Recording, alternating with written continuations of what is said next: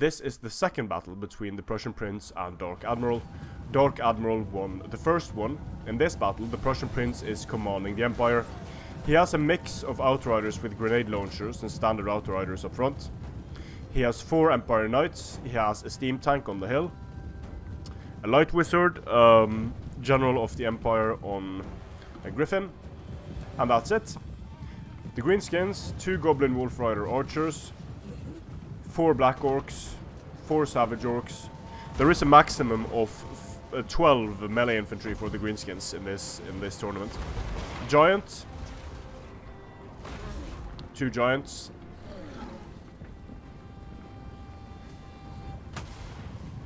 And the Prussian Prince being very aggressive towards the Wolf Riders here early on. The Light Wizard was hit by Gaze of Gork, Mork, Vindictive Glare.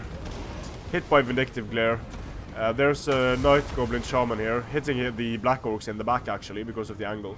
Night Goblin Shaman, and this is Asag on foot. So he could potentially Spirit Leech the General over here, I guess. If you have the mana for it. And this is if I was to like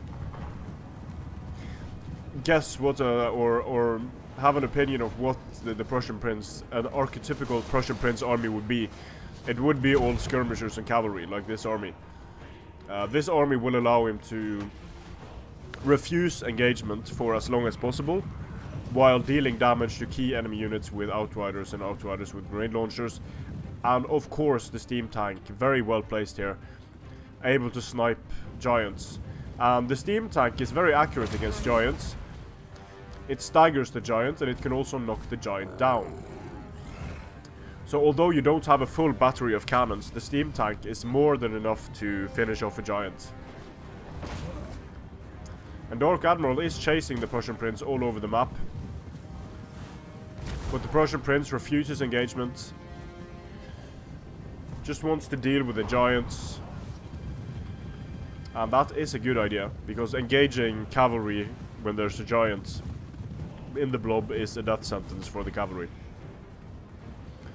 So this battle is a bit of a different one than what we've seen from Empire versus Greenskins before. We saw a touch of this. Panda did something like this against the Prussian Prince, but it wasn't the exact same setup. Panda actually had infantry in that battle. It was just that he had a lot of outriders. And the outriders do require good micro to use, because they do not have Parthian shots, so you have to stop, you have to fire, you have to pull away in time, you have to manage your fatigue. It's definitely not easy to use them. And the giant is taking damage from both magic, from artillery, and from these outriders. The Prussian Prince knows that killing giants, killing orcs is nice, but killing giants is what's going to win him the battle.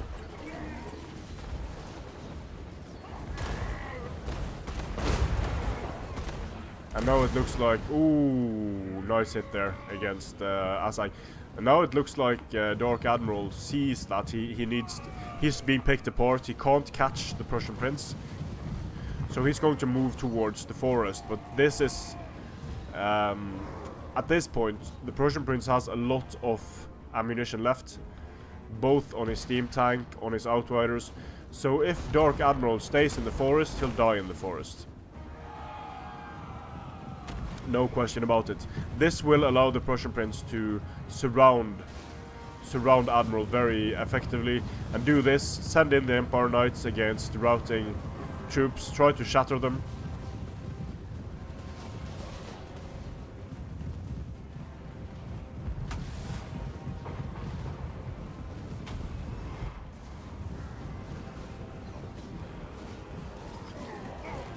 The Savage Orcs take fire as they're running in there. The giants have lost a lot of hit points. Good luck hiding in between the trees when you're this big. Sort of like it's just standing in a normal bush.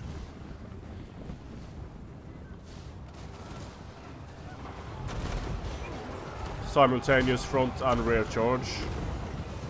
Should break the Savage Orcs quickly. And indeed it does. The Empire Knights take a bit of friendly fire here. It's not that bad for them because they do have 100 armor. Over here as well, the Savage Orcs getting picked apart.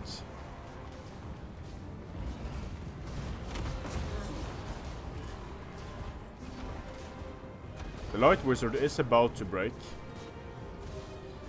Wavering due to damage sustained. Empire Knights go in and out. But Asag is going down here.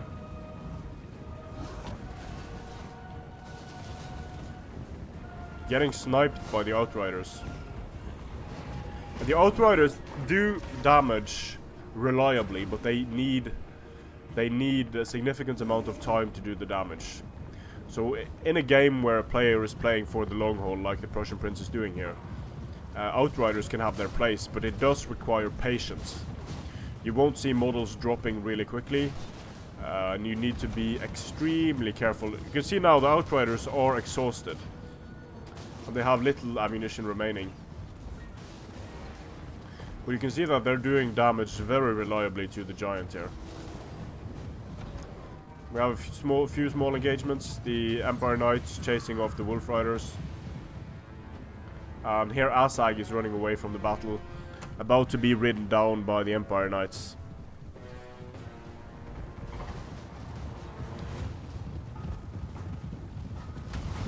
So hit to the greenskin morale incoming. And he should be gone. No one has decided to poke him yet with their lance. This is quite funny, actually. Yeah, he's going to die at some point. That's certain. And the Prussian Prince still has ammunition remaining. The Orcs are getting shot to pieces all across the battlefield. Asag still isn't dead. There he's dead, okay. Or is he? Was he just knocked down? Yeah, he was just knocked down. Holy shit. There we go, finally. Finally. So the morale of the Greenskins is going to take a hit. And meanwhile they're taking real hits from artillery, grenade launchers, Outriders. And the Empire Cavalry is mostly undamaged. So the Griffin is going to be able to swoop down together with the cavalry and finish off any straggling Orc units. Now even the mighty Black Orcs are wavering.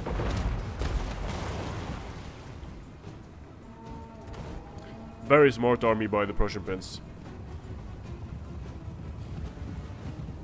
You know the Greenskins are good at melee, so deny the Greenskins the ability to go and fight in melee. And the Prussian Prince, I believe, has also moved his steam tank a bit, so the giants aren't able to gang up on it.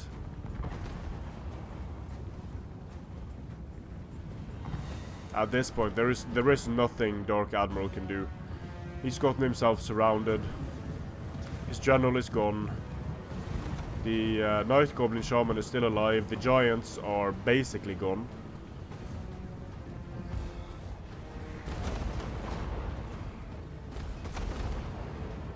And all of the remaining Black Orc units have taken damage.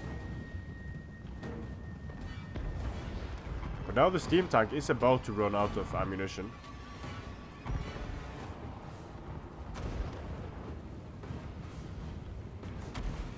Still, if the Prussian Prince just kills everything but the giants in this case, then it's going to be very easy to break what's left here. Foe Seeker, Deadly Onslaught, Blood Roar to break the leadership of these units quickly. Get in a rear charge here with the Outriders. The Black Orcs turn around though, they see the charge coming. But still, this will tank hit points for the other Empire Knights here. And looks like this is going to be the last engagement. The Prussian Prince only has 4 Knights. You can see how quickly the Outriders broke there. The steam tank is steaming forward. Now it's running. And even though it's out of ammunition on its main gun, the seems like the steam cannon is still working. And getting the terror-causing steam tank in here could be exceptionally useful against the Black Orcs. And if the Black Orcs run away, I don't think the Giants are going to stay. And also, of course, the Giants are going to target the steam tank instead of the cavalry. Here comes the Griffin again. The Black Orcs decide they've had it. Last epic charge of the Empire cavalry into the Giants, into the Black Orcs. The Giants looks like they're going to break before they die. Yep.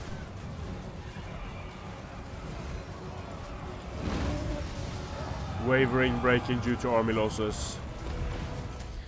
Good one. My hat off to the Prussian Prince for that Empire army and strategy. Very smart one. And mostly about just grinding down unit with outriders, grenade launcher outriders, steam tank, and then finishing them off with cavalry. But it might seem like an easy strategy, but it's not easy to pull off in terms of micro and in terms of timing. So good game. Strength and honor.